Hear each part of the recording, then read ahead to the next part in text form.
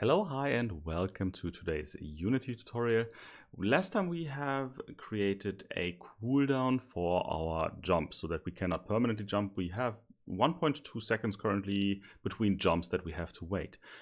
Today we are going to add a cooldown slider that actually shows us the progress of the cooldown. So we will add sliders and graphs, the first UI elements. Therefore, I've got the project open, the status from the last time. I did not continue with anything on this. And what we want is a slider on our player element. Right? We could make it a global slider that just is on top of the screen, always in the same position. But I think it is nicer to have it somewhere with the player so we can see the current status. Of course, that is a free decision. Up to you where you want to put it. So for creating a slider, for using it, we have to make one first. Therefore, I will just make a global slider, and that is right-click in our hierarchy UI element. That's the first UI element we are using. And there we have so-called slider elements. A slider is both an input and an output element. So it can be used for regulating like a volume or difficulty or whatever, just a slider, or it can be used for displaying an information like our cooldown or health or mana or something like that. So let's add a slider. This will automatically create a canvas. The canvas is the element that carries all of our UI elements that we just see blank on the screen. Those are not real 3D objects, they are just two-dimensional objects in a three-dimensional room. Yeah, this will need some setup because as we see it right now, wow, that is a huge slider that we have here. So if I click on the slider, hit F, you see it is pretty huge. It seems to be pretty huge, but if you hit play, if you go into the game, you will see it is actually the opposite. Does anyone see it? Oh yeah, it's right here. This is where the slider automatically goes. It is in our UI. And that is what this canvas does. Standard-wise, the canvas, it looks like it's really huge, but that is because we have set it to a screen overlay. Screen overlay means it is always on top of the screen that we see as the player, right? What we want to do is we want to put this right now into the world space. If we put it in the world space, you will get a warning that is not too important right now. And I hit F on the slider, you see nothing has changed. The difference right now is if I hit play now, the slider is right there where we left it. So it's pretty huge. Of course, now we can change the position and everything of it. Therefore, we have those two elements, the canvas and the slider. The slider actually consists of multiple elements. We'll get to that in a second. What we want to do is, if you hit F on the canvas, you see it is even bigger. And now we need our so-called Rect Tool. The Rect Tool is whenever we work with 2D elements or with UI elements, it is nice. It's a rectangle tool. It just gives us the size of this as well. What I want to do is, of course, we want to limit this to the slider bar, but you see when I change the size of the canvas of the overlaying UI element, you see the slider changes the position as well. That is kind of stupid because the slider itself, if you click on it, it's got some pivot, it's got some positioning, it is somewhere. It is right now, if you see this, this means center and middle.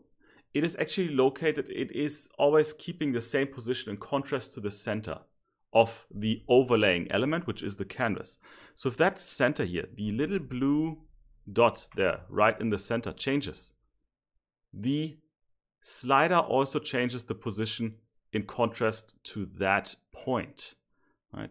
So what we could do now very simply is we can grab the slider and put it exactly on that point, and that's what we're going to do. So if you click on here, you can just set what is it orienting at, and that's what I'm doing now. And we want it to orient at the center. But if you hit Alt,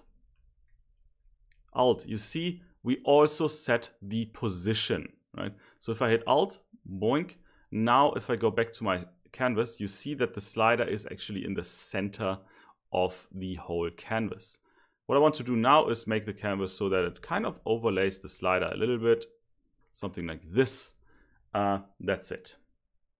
Right? That's what we want to do. of course, what we also want to do is put that whole canvas, right? That whole canvas, I will also rename the slider to, let's give it a good name, jump cooldown.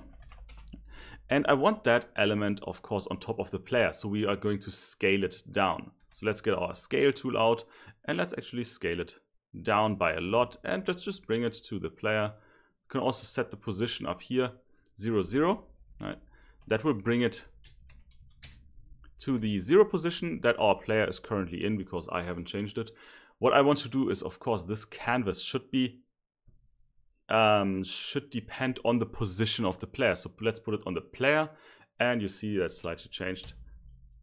There we go. It's in the 0 position of the player. So let's put it a bit in front of the player. Let's put it a bit down.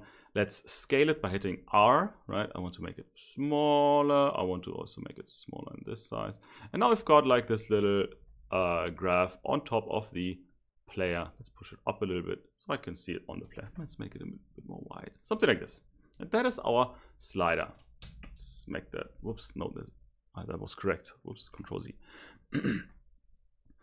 So now there's still a couple of things wrong with this slider, right? If you click on it again, the jump cooldown, that has a slider element. You can change the value of the slider element, right, to see what's actually happening.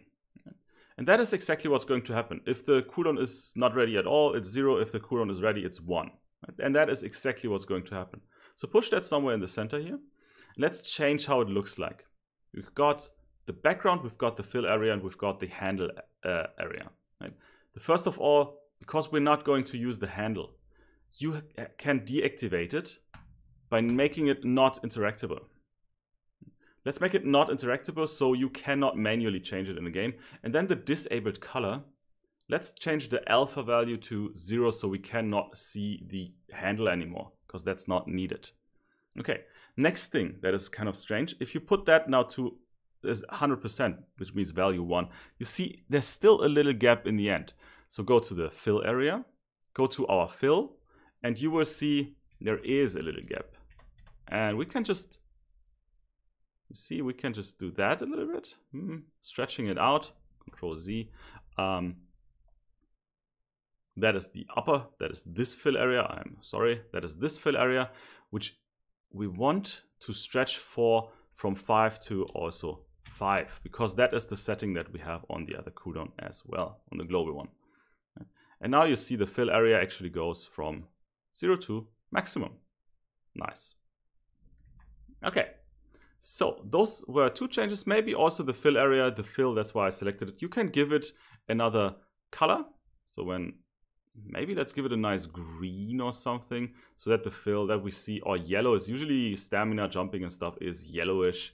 So when we actually are having our cooldown, we see it with a yellow bar. Right? If you want to deactivate the background, you can also deactivate the background image here and stuff. Up to you.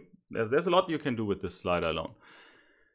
What we of course want to do is this slider. Right now I controlled the value manually. That is wrong. Of course, this slider is controlled by the jump script. So on our player, in the player movement, we have our jump. Right? We have our jump somewhere from the last time, exactly from the last time. That is already there because I prepared. What we want to add is here a public, the slider element that we just created. But if you make public slider, it doesn't exist. What you need to add first is you need to use the Unity engine.ui, which is all the UI stuff that you want, including a slider element. As you see, we have it now. And that is our jump slider. Save this, and of course now the thing we need to do back in Unity is we need to add the jump slider on here. You can just, because we only have one slider, search for it, and there we just have the jump cooldown. Done. Okay, last thing, pretty simple actually, the jump slider, right? Let's go to our jump, yeah, that's our jumping area, and here I want to see the jump slider should change the value. And we can just do jump slider dot value, because that is the field. We can also change the minimum value, maximum value, and everything. The value, the current value, so from 0 to 1, right, should be dependent, of course, on our jump CD and our on our current jump CD and cooldown and on our maximum jump cooldown. And that is, of course, our current jump cooldown divided by the maximum jump cooldown, which will bring the value between a value from 0 to 1, dependent on those two values. Let's see. We've linked this, everything's fine. So now if I actually jump, you see it is like recharging, and whenever it's full, I can jump. That's pretty cool. So we've got this slider. The last thing, because we still have a couple of seconds left, the last thing I want to change is as well when the bar is full. So when we are not on a cooldown, I don't want to display it. So let's do the following, jump slider. Let's do an if statement. If jump slider, slider value is greater or equal to 1. Then we want to display the slider. If not, we don't want to display it. So if else. So then jump slider dot game object, because that's the overlaying game object of the jump slider. We just want to deactivate it. Set active to false. We are going to deactivate the jump slider if we're not on a cooldown, and we take this and put it in the else statement, and then true. We want to reactivate it when it is on a cooldown. So let's see how that looks like, because now we have a nice cooldown. You see, when we're not on a cooldown, we don't see it. When we're on a cooldown, we actually don't see it.